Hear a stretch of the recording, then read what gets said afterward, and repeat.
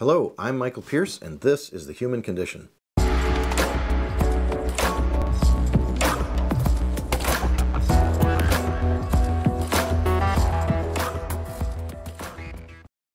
Today our topic is, will brain damage show on an MRI?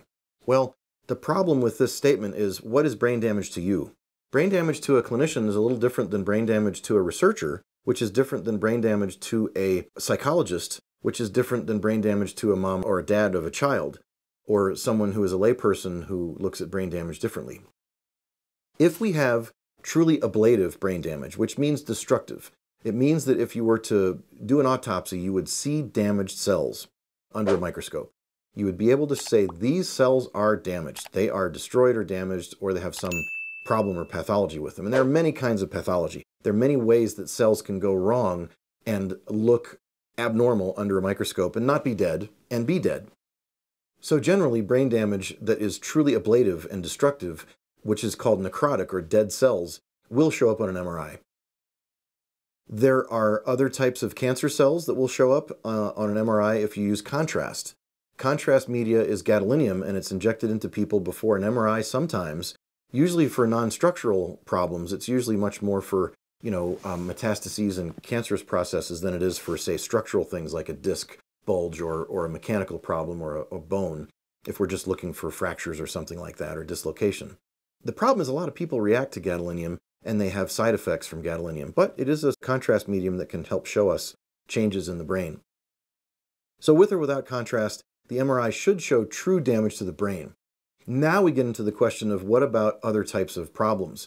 If you have a calcium deposit in your brain of some kind, where there's been a calcium deposit in an artery or a calcium deposit from aging, which does happen, you'll see those on an MRI a little bit, but you'll see them better on a CT because CT shows minerals better. It shows calcium and minerals and metals better than an MRI would, with less distortion, because MRI is distorted by metals if there was metal in your body.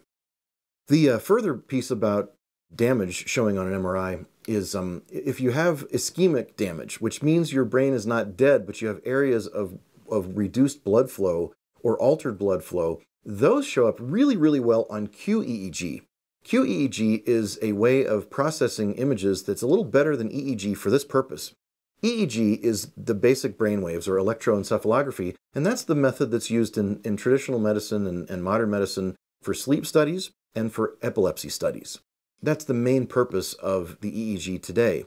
However, there is quite a bit of literature that is pointing to how qEEG, or quantitative electroencephalography, which is a little different, is very, very good and superior to plain old EEG for measuring ischemic areas. Now, the reason for that is that an EEG looks at just the brain waves, just the squiggles that are made by the old ink pen on paper as it passes under the ink pen. And now today we have computers, we don't have those ink pens anymore.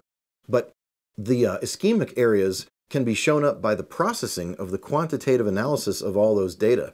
So when you take a computer and you analyze all those squiggles, you can start to analyze really where there's ischemic events based on slow alpha waves in the brain and other signals and where those signals are. And you can begin to visualize where there are ischemic areas of the brain that are not dead, but that are heading for something like a stroke or something like a transient ischemic attack, or something like a very bad psychological episode where a person doesn't have complete control and command of their faculties.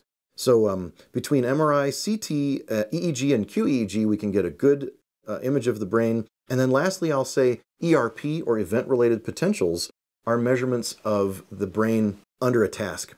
So EEG is just looking for a seizure or sleep disorder. qEEG is looking for a longer-term resting state of the brain where the person is being measured for minutes at a time. And then lastly, ERP measures their event-related potentials under a task.